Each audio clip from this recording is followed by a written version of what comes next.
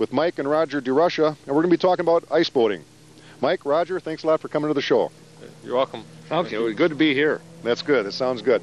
Behind us, we have the boat that Mike and Roger own, the Debutante, originally from Oshkosh, and these two guys are from Menominee, Michigan, and they brought the boat down here to do a little sailing.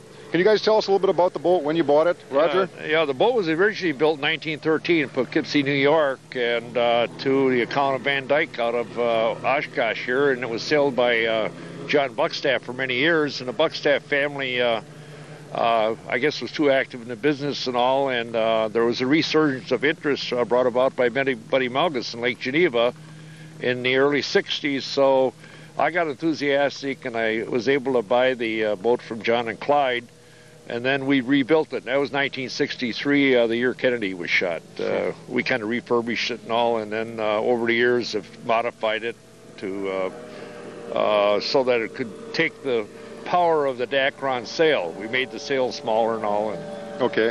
Now, you said before that you did make the sail a little bit smaller. Mike, can you tell us like how many feet of sail you have in a boat like that? I think there's 550 square feet in her right now. And originally it was 650, if I'm not sure. Okay. And that's enough sail area to go take as fast as you want to go. Yeah. Well, I know in the Guinness Book of World Record they had in 1938, Buckstaff was with the boat, and it went about 143 miles an hour with about a 70-mile-an-hour wind. And these two guys right here are both national champs. Mike, can you tell us a little bit about some of the racing you do? Well, I won the championships in the Renegade 1 design class. It's a 1 design boat, all the same type of craft. They're 24 feet long. I started sailing when I was 16 years old, and I was real lucky when I was 25 from all the knowledge and experience I learned from my dad here that I took the championship home one year. He broke down that regatta, so I was kind of lucky. Well, that's not. I don't think it's luck. I think it's skill from the family. Roger, now you also were a national champion. Could you tell us more? Well, yeah, I was national champion last year. My son beat me by quite a few years, so I think he's got the story mixed up. I learned from him.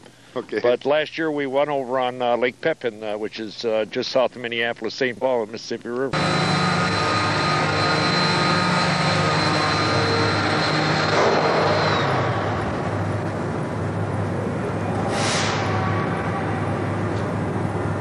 Okay, how long is the mast, Mike? You should have our tape measure with us, mind you, but the mast is approximately 44 feet. And the backbone? The backbone is about the same as the mast. It's right around 48 feet. The plank is 32 feet.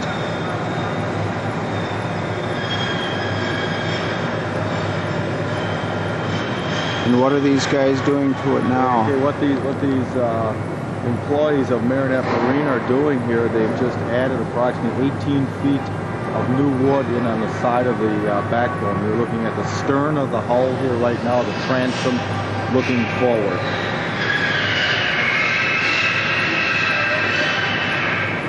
Long, 32-foot overall plank, so I'm figuring she's probably got about a 31, or no, probably a 30 and a half, 30 feet 6-inch track from the nose. The mainsail is about 40 feet, and when we're under pressure, it stretches about 2.5 to 3 feet. So that probably gives us an effective length of about 43 feet. The mast itself is about 45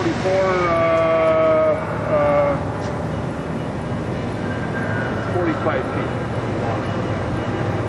And the top of it's about 48 feet off the ice with the plank and the crown and the runners and Could you give us a real basic description of the runners that you have laying on the floor over here? I don't know the history of them, but how they're being used now. Well, these longer runners here, I'm a metal worker and a shipbuilder, and these are works of art. I've had them on the slush runners. If you look at these, you can see that they're held straight with an angle, and it's very lightweight, very weight conscious. This is metal and all fared in beautifully into the angle. These runners don't have to be extraordinarily sharp. They just to go in the slush, and the slush will actually move the boat. They've got a real nice run on them. I just love that runner, but as far as racing and hard ice stuff, forget it. So they're very, very used. These runners on the bottom were probably her original aluminum skates. And they call them Durels. That's what aluminum was. Dura aluminum alloy, and they call them Durels. And that's probably a machine out of a cast billet, would be my guess. And then these have inserts in them. The inserts were all worn down to the rivets, so when I got the boat, I made some 44 stainless steel inserts and had them hardened in a broach foundry, and then we re-riveted them. I'm just looking at them now, I'm a little disappointed that I don't know, they're about 40 were, but some of these runners didn't start too well in storage. Now these I made. And the reason I made them is most Durels were not a good runner. They cut in too much. These runners here are the ones I was using all the time, and they're too short, the boat would just sit there at the top. And while just right, but if there's any kind of anything on the ice, these are not a hard runner, and they just so then the evolution was to this runner that is a plate runner that will go too slow fairly easily. I put one wing on one side to stiffen it up, power it to one side. You notice that the skate is a lot thinner than this one, and also much longer. I got a very long ride on it. So that it's easily sharpened on the jig here. And these are the best skates, these skates I'm using all the time. Devin's never sailed as well as she does with these skates. You're running a 45 or a 90? 45.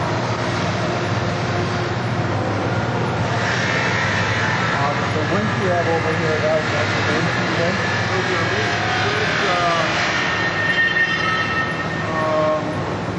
I overhauled that when I got the boat.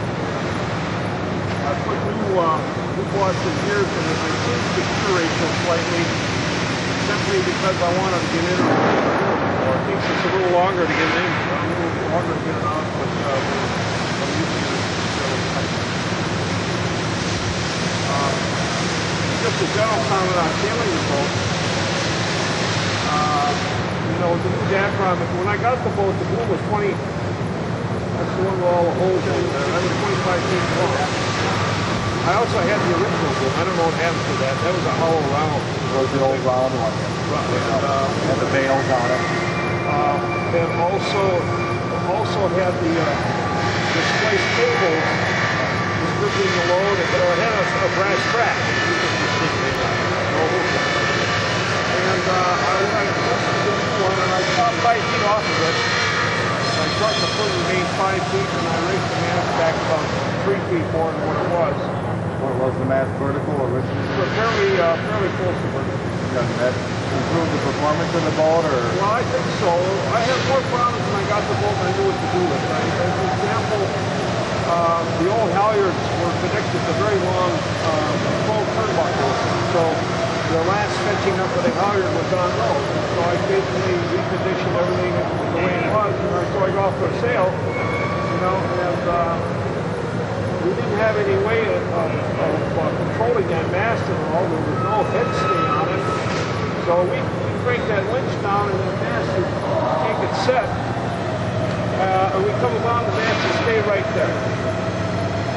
It was kind of obvious. So the first thing we did is we got rid of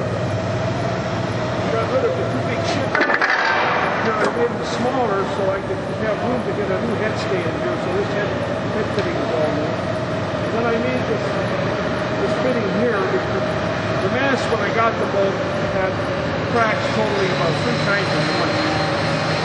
It's always possible out there. I put these doublers in, steel doublers where the halyard cracks all the way down. They help hold it together as a mechanical device.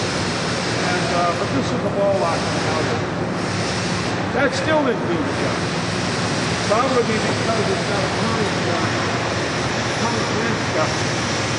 And even though I rocked the heel when I did that, it's still a little hard. So what we do is we take the main sheet and we go through a set of horizontal blocks right to the heel of the mast. So as we're trimming it, we got forced to pull around Eureka and solve the whole thing. So the boat essentially is self-tending with the exception of the main sheet now and the jib sheet, which frankly we haven't raced it or sailed it enough to know precisely what the hell to do with it, other than to try to balance around. So if you make it dead ended and up on the boom and comes down through the block,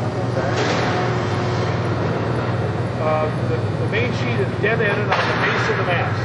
Goes through two horizontal blocks, and then through a vertical block up to a gooseneck, down through another one. So we're actually downhauling the sail, and we're just lucky on one portion. Downhauling the sail, then back to another pair further back, and then to the mechanical winch that we see about there.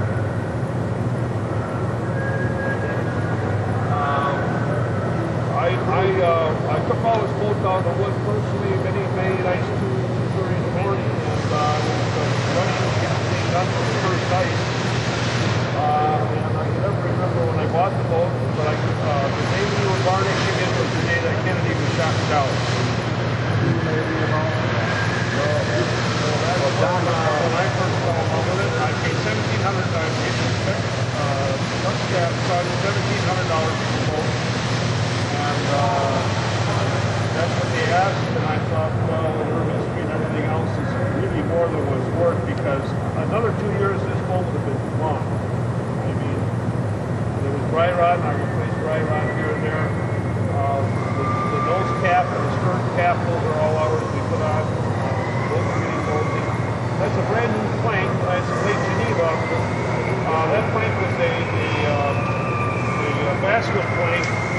The hardwood was on top, and that was routed out and replaced with a mahogany inlay. It was a beautiful plank, and then the front and back were edged with spruce. The only problem was to make it look nice, and the ends of the plank were all rounded in the fashion of the day, and then the bolts that hold the chocks on were counterboard. And so every time it rained or whatever, water hit down in there, and eventually got enough dry rot. I tried to get it off, but I couldn't get it all out. One day we dropped her off and go right down and Lake Geneva. And the boat's going along, and we left the skate and the chock at the end of the plank there, and we kept going to a halt. Interestingly enough, we got a 2x4 from the shore, toe nailed into the end of the plank. It just so happened that the wind was such that we sailed her in on a skate and on the plank. Now we built a new plank. The plank's solid, ship good. I don't know how many 14 or anything. I like it. You see the go off real quick, even with this boat never had a Dacron sail on it. Oh, I got it. It's so much more powerful than what the platform is, and I just don't know how to hold it. I got to throw a new plank on that, so stretch it out. We're stretched out 2 feet each side. The original was 28. Now, Mike, I just learned from you that when I'm looking at the boat to see the scarf, the back one was extended 5 feet from it. So, in fact, when we took and spliced this new sideboard in, we could see the old plug. It's a solid plug into the old inlet. When I was building this plank, and I still have the thought, I doubt it, the years went past in my ability to do what I wanted to do with the boat did. But I really had thought about putting a rather strong, significant springboard on the aft on her, and I didn't know how far I would go, but nothing extensive. But I was thinking in terms of something about 4 feet or so that I'd like to put out on her. And then the other thing is, and that's the original basket. It's an absolutely gorgeous thing. It's so lightweight and so strong. I just almost hate to take it. And then I faithfully, red velvet was the mold in those days. So for Christians at home, I had to varnish food because the mice got in them. But with the red velvet, it's beautiful, and I just could never bring myself to change it. I did add these on, however, because originally you could see where the bolts were, where she had 2 little laminate or steam, probably ash or oak bows on each side. And I can tell you from personal experience, I'm glad the hell I had these on, because with the background, anything over 15 miles an hour on good ice, you just hardly keep it reasonable. I often wish that I really learn how to sail this thing. I never think I just don't think I ever did learn how to sail. And I'm wondering if anybody sails these things long enough to really learn how to sail. You're always repairing. You're always waiting for ice and always repairing. But when you do sail it, the 32 feet of plank, it's 8 and 8 inches, 8 and 1/8 inches thick in the middle, and then it's of course tapered front and back, about 27 inches wide. And that's the heaviest thing on the boat. It's the first thing I offload, and the back bolt here you can see is the tongue for the trailer. Then we got a fitting here it is right here. It fits right through the tiller post, and that we use that controller thing. Now, you get the whole thing together, and you would swear to Jesus that plank, this thing would ride like a... You get this thing going, and you can run it, I don't know, you run it any kind of an ice plank, the skate will go over, and the ice just goes. You don't even feel it. The power is just, when you get this thing rolling, it's just unbelievable. And the acceleration, I felt more acceleration here than I have a jet going down the run. Now that's not a fighter jet, but a commercial. Well, I don't know how many G's they have. And I do know also that when I spin out, it's more than 1 G. Oh yes. Because I can't stay in the thing. I tried to stay in it every which way I know how. One time I friend Bob Yorkman, and I spun out on ATV boxes. And I always look back at the boat for Bob, and this time Bob wasn't to be found. Then I noticed he was on the other side of the boat.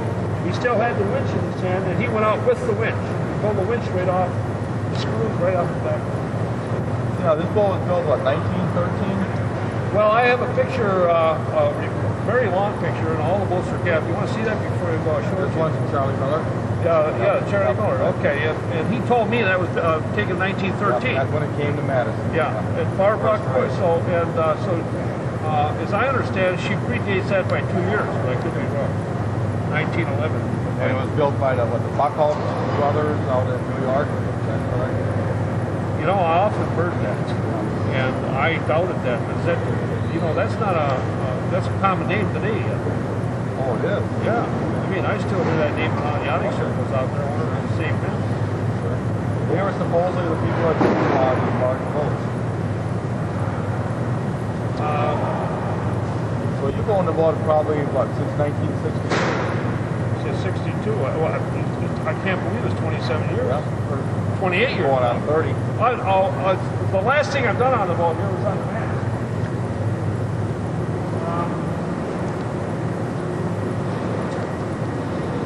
There was a pretty metal fitting right here. You can still see the make on the pole.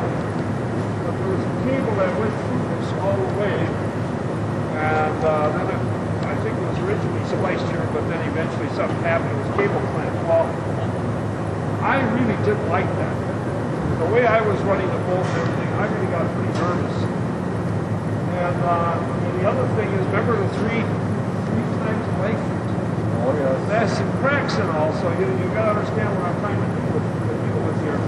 So I fashioned this thing in the more conventional way, the way things that are done today, and it's worked extraordinarily well. And wherever possible, I tried to, some of the stuff is just, look at this.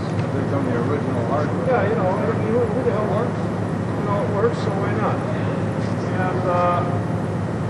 And this thing here, it looks like a kind of a bastard thing here, but this, with the ball lock, I couldn't go to an internal halyard. I thought about it, but I didn't know how the hell I would get inside the mast, and I didn't build it, the log before me.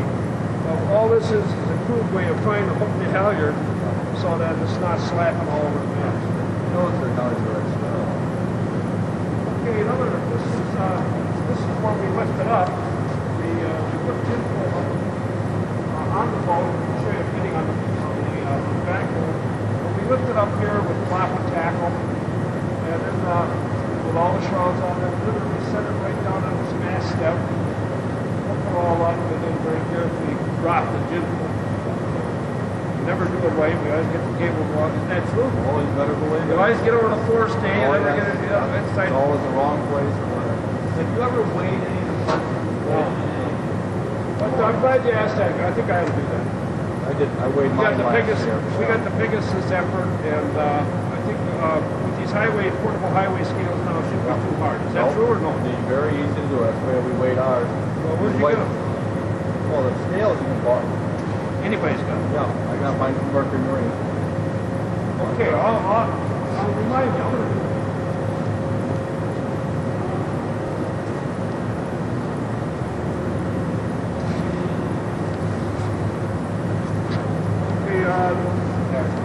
This is attaching the loose ends, and the point here is that we horse all this down to get it nice and tight. So there are lines tied in here, boots on hand. You stand it down your feet. That's the idea between you have this triangular plate. And I've been into this twice. I see she's turning. But I'm not worried about it. I mean, I know it's in there. It's just a little careless. This is this was the original gooseneck slide. I said 3 feet I'm long. It feels like 3 feet. Yeah. Oh, wait a minute. It is, because it's the tack is up there, and I got to horse it down. You stretch her all the way. Put it to move. Right. Okay. So, what we do on occasion, but I never really learned how to do it,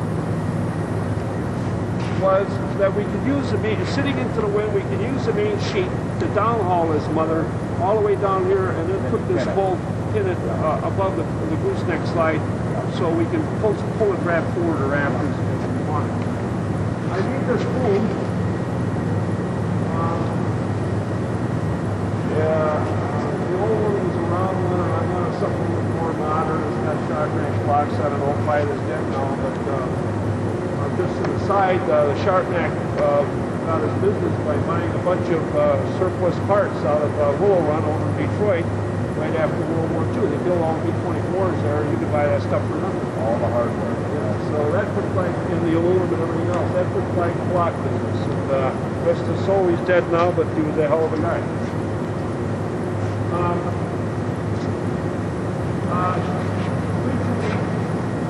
Originally, she had a round nose on her up here that had spliced cables that went over the edge of the turnbuckles.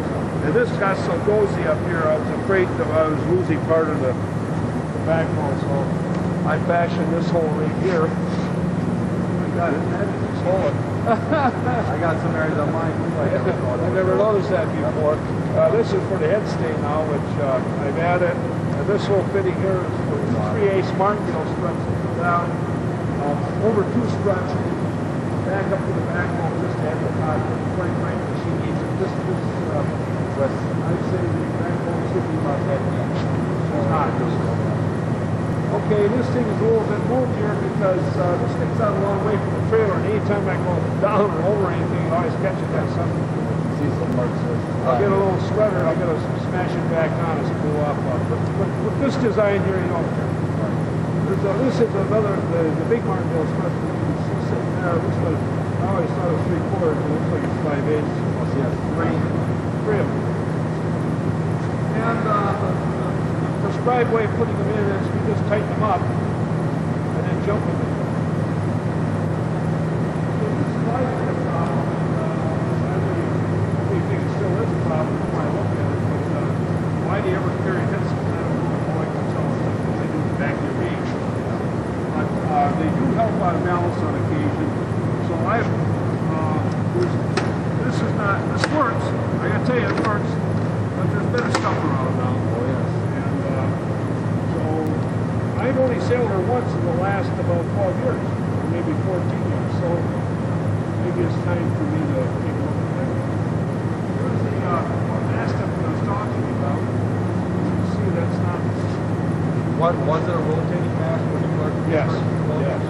But when we learned the Renegade, which I sail a lot, you know, location and pivot point, and all that stuff is important. And that's why I went to this horizontal arrangement. You can see the sheet light comes along the mast, or the plate, the backbone, through this block, through a block on the boom, down through this block, horizontally through this, and configured so it ties right in, the cable clamp right in the back there too. Look at this thing. I mean, I just some of the original. I just adore this stuff. This is a hollow cleat. I mean, hell's bells. You talk about dedication to lightness, you know, being something new. Not at all, boy. These guys were into it way back in the early part of the century. Looks like you have some of the original name boards. This is the original name board. And, you know, there's nothing on this boat more valuable and more important to me than this plate. And I mean, I would just love to be able to take this thing off and put it over something forever. But no way am I going to do it. I mean, I started ice boating at 8 years old when I was 8 years old. So in a sense, I've been doing it for 50 years. And The boat was around there. yeah, to me, this boat was dying, and I couldn't stand to see that happen. And thank God I had the wherewithal and money to buy it in the interest of fixing it. This is where the plank goes, and the plank is fashioned conventionally with straps similar to this, only they're humongous. And then there are big bronze castings which I salvaged from the old plank and put down underneath, and then some cross pieces. So just putting these two main frames together is not a matter of a couple of bolts and a lock nut. How long does it take you to actually from on the ice to sailing? We got better. Bob York and I, my buddy who's now dead, and Bob sailed with me, and that's probably one of the reasons last time I sailed, my son sailed with me. But Bob and I got so we could set the boat up in about 3 hours below, just the two of us. I think that's a fib, actually. We said we'd done it in 3, but I think it was more like 3.5. And we knock it down in 3.5. The knocking it down was always harder than setting it up. And the reason is because nobody was there to help us set it up. But everybody was there to help us knock it down. You say, well, it would take less time with all that help. Well, bullshit. Mass confusion. Yeah, mass confusion. Right, you're running around making sure you got all the parts put back and all that stuff. And this trailer was originally a trailer that was used for an old Coast Guard surf boat that my dad had for years, finger built rowboat. You know, so it's one of the old original surf boats, big bronze manholes in it and all those things. And we took that up a number of times up to Canada, made Dipicon, and camping with it and all. And we converted that into a sailboat that I no longer had a need for it. I didn't have any way of hauling it around, so he very quietly put this together for me and the Deb gave it to me as a present. What is the future of the Deb? What are all the possibilities for a lot of movement? Actually, Bob Cable talked to me and told me that Mystic Seaport might be interested in it. I don't know if they are or not because I had no direct communications with them. So this may very well be a promotion of Bob's. I'm not sure. But it's certainly a worthy one. Oh yes, very much so. It would be worthy. I'm going to be retiring here shortly. Just I've announced my intention to do so as soon as I find a replacement I will. And that'll give me some time to give some thought about what I want to do with my time. Right now, business and all those things take the front of my mind. I was down at Madison just last weekend with a bunch of stern steers there, and normally I would be as excited as punch about being around them, but the pressing problems of business kind of have a way of dampening it. So I'm kind of hoping that when I can get back and ease off a little bit, that some of that old vigor will come back in interest, and I'd like to sail her maybe for a year or two more. Whatever I do with it, and in fact, there's an individual just talked to me last weekend from the National area who's expressed maybe an interest in buying it at one point in time, and he reapproached me on it and offered to help in any way he can if I took it down to Winnebago. Maybe that's something I'll do with it. So if I took it down to Winnebago, the way I got it figured out in retirement, I would have, if I wanted to plug into that once in a while, I'd probably have another month and I could sail it. Oh yes. Because I think you're going to get ice to 2 weeks longer there, and it freezes in patches like the May does, and quite frankly, while you got a seam across there, it's not as bad as the seam we have out here. And for me, I never liked crossing the seam with this thing because I'll tell you, if you ever put it in, Not a problem. by the way, I put her through once. has been swimming. Yeah, I put her through off of Ennis Park, and when she went through, the runner went down. The air cushioned the sail. It came down just about like this. A little faster than that. The whole plank was vertical. I stepped out on one side of the cockpit. I couldn't find my friend. He was down there swimming in the water. I couldn't figure out what the hell happened to him. I didn't even get wet. And we proceeded to take the sail off, put some dead men in. The next morning, we knocked her back on the ice and got her on. I was very worried about water getting inside of her and all that, so I immediately, since we got her off, dismantled it, took it into a workshop, and kept it there for about a month before I let her off. And all the water was out of it. She didn't get much into it. The story here is, I mean, it could be a much older story than I know. The story could go back before me, but the punchline is that she developed a crack. We spun out on her, and we got her back, and she decided she was going to go on some very rough ice off Marinette, and she did.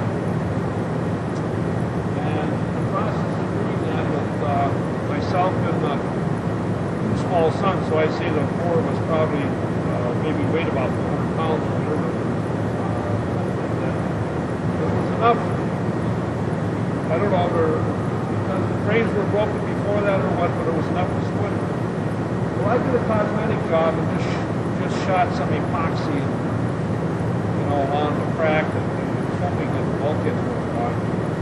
And set it up maybe 5 years after that, and I was pushing with the car, and the car with the wheels were slipping a little bit, so I backed up and gave her a little extra pump to break her loose, and I broke the crack right alongside the old crack. So this has been on my mind for about 7 years now, and I finally just decided to take it out. What we did was just took the sideboard off, and the bulkheads were about 1 1/8 inch thick, made out of 3 pieces of 3/8 inch spruce, cross-screwed like plywood.